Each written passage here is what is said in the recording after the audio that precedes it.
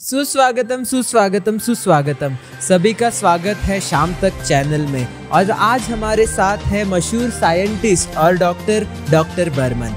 आज हम डॉक्टर बर्मन से पूछने वाले हैं कि क्या उनके ख्याल है आज की भारत की हाइजीन स्थिति पे।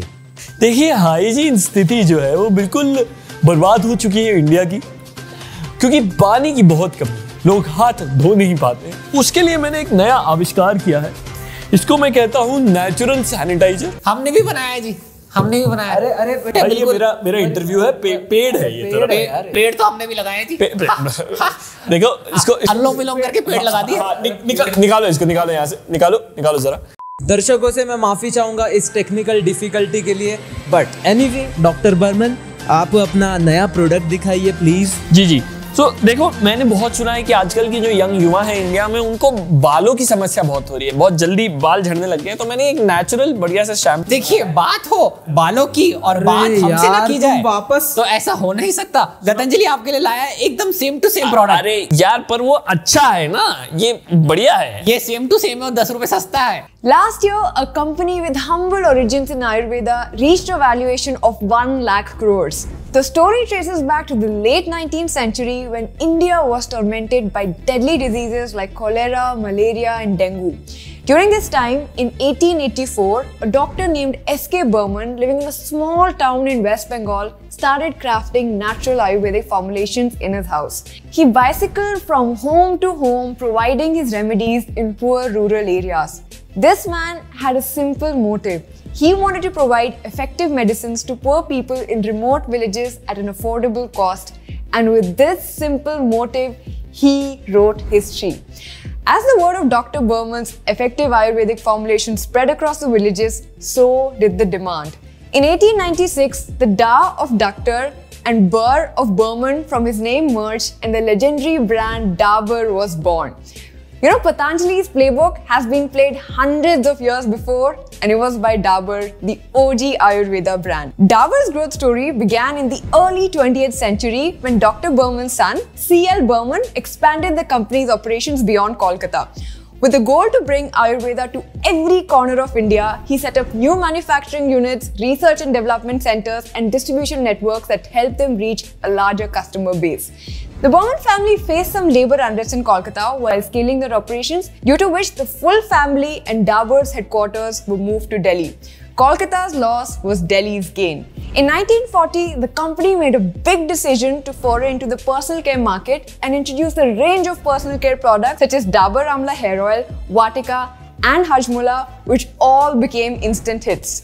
These products, built on Ayurvedic principles, offered a unique and effective alternative to its chemical-first products. Here's a lesser-known fact about Dabur. In 1993, Dabur also entered the specialized healthcare of cancer treatment with its oncology formulation plant. In 2003, Dabur's pharma business was separated from Dabur's FMCG business and now runs as a separate independent entity.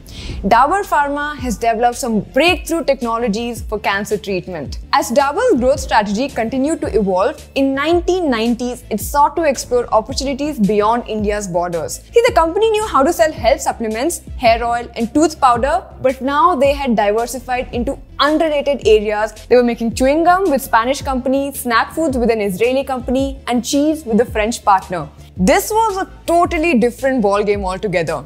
So they brought the consulting firm McKinsey on board to help them out with the expansion. The very first question that McKinsey asked the management was, just because your last name is Burman, does that make you the most qualified to run this business? This put Dabur family in a conundrum and got them thinking. See, there's a saying that goes, hard times create strong men create good times, and good times create weak men.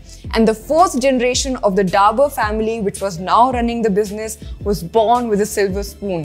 They knew they did not have what it takes to run the organization. Recognizing this, they made a groundbreaking decision. Professional, experienced managers would now run Dabur, and no Burman family member would draw a salary from the company, but the members would collect their dividends and could build ventures outside of Dabur. At that time, they had 8 members across the 4th and 5th generations working at Dabur, and they all quit their executive positions almost overnight. Here's a very important lesson here. if you want to create a lasting institution and if you want to create wealth, you must have the right people in the right place in your company. See, a company's products and services may keep evolving, but it's your team and management that makes or breaks the organization. We at AV have also always realized this and made it a priority to find people who are best at their craft. There's no ego involved here.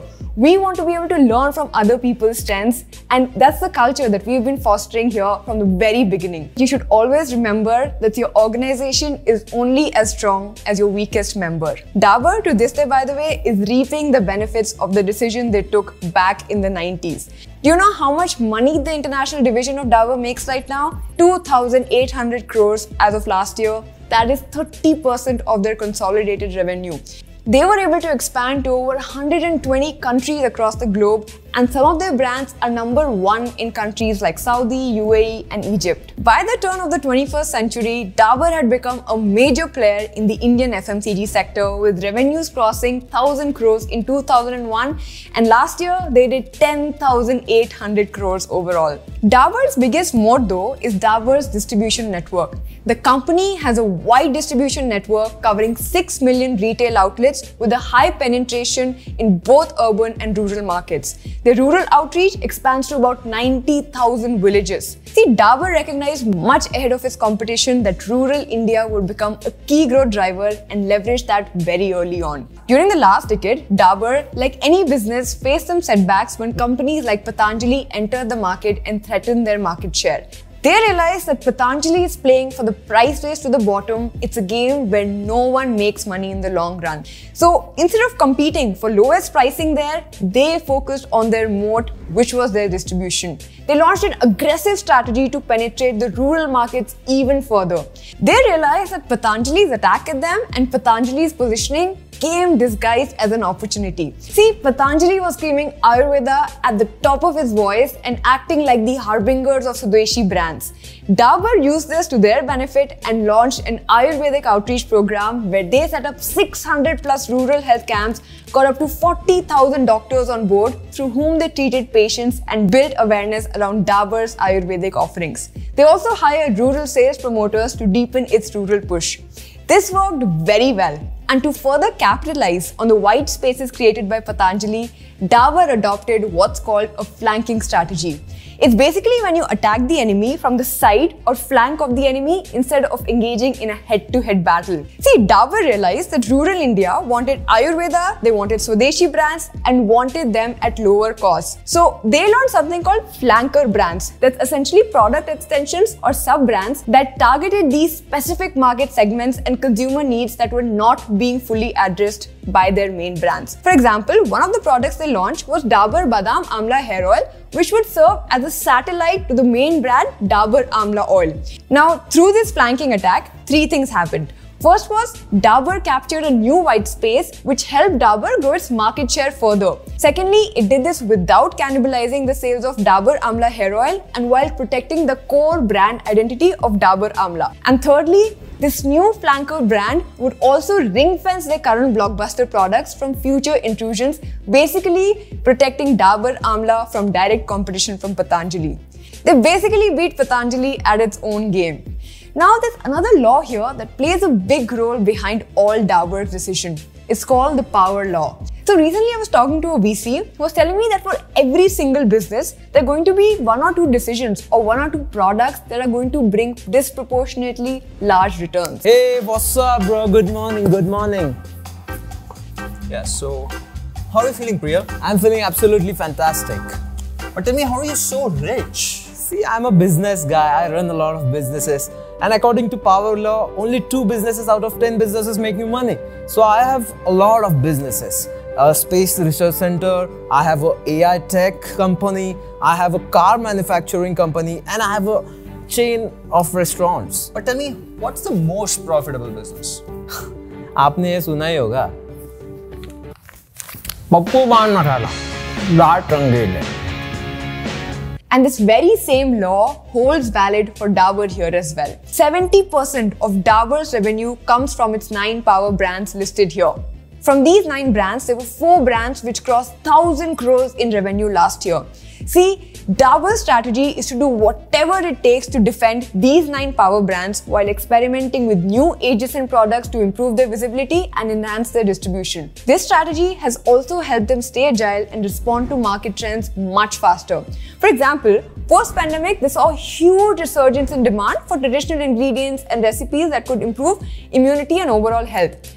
Lots of brands like Kapiva, Mamaearth capitalized on this opportunity, and seeing this, Dabur also entered multiple categories and launched multiple products, growing their salience with millennials and Gen Z as well. See, they may not dominate these segments immediately, but that's fine because they have their 9 cash cows sorted. So this lets them do some experimentation on the side. Every new market category it enters, like wellness, dairy, diapers, staple food, opens up new growth opportunities for Dabur. Whatever will eventually work, Dabur will double down on that and make it into a power brand. From what I can see, India's resurgence of love for Ayurveda and natural products seems to have just begun, and I think Dabur's story is also just getting started. ये same to same है और 10 रुपए सस्ता है। मुन्ना हट, बेटा तू बैठ बैठ, हाँ बैठ बैठ बैठ, हाँ आखिरकार स्वदेशी प्रोडक्ट्स को मिल गई है। हाँ तू कॉपी करेगा, मैं तुझे बताता हूँ। ए छोड़ू, डिक्चिक डिक्चिक लगा दे। ओ आयुर्वेदा, चोरी चोरी करके आइडिया स्कैम तूने किया। सालों की मेहनत ही डाबर ने करी जी, प्रोडक्ट क्वालिटी भी अव्वल ही मार्केट में सालों से। अब तो कहते मुझे power he, foundation for good medicine अब सारी थी। पर्सनल केयर प्रोडक्ट्स और डाबर फार्मेसी, पतंजलि स्कीम नहीं चलेगी। पावर जी स्ट्रॉन्ग फाउंडेशन मेरी सालों की, सालों प्राइस कम नहीं, अच्छी क्वालिटी लॉन्ग टर्म से कम आ रही थी। पेशेंस गेम और बाजी मारी थी, व्यापारी की कैश काउ प्रोडक्ट के बल पे और सालों की मेहनत हम है करते, हम है भी हमारी ही।